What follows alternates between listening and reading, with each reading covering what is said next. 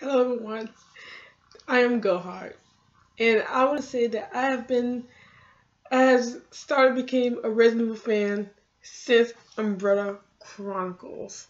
I remember when I first saw Resident Evil was back in like 1997, I think, and I was like really young, and so it came down to the point I had nightmares about Resident Evil.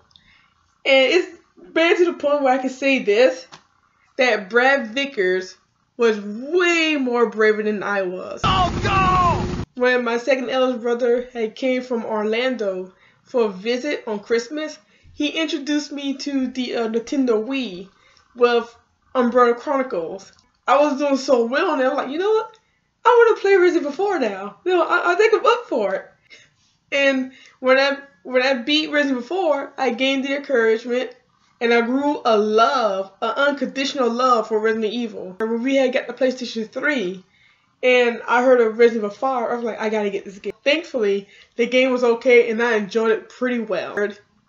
About Resident Evil Operations Raccoon City. It was like, hey Gohart, you want to get Resident Evil Operation Raccoon City?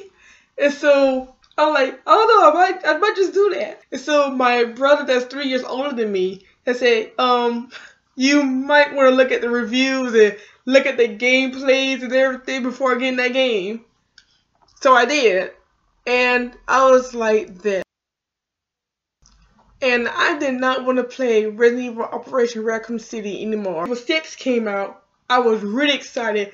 And when it came closer to the release date, I instantly pre-ordered the game. Took a really nice picture of the game. And that's how I grew my love for Resident Evil.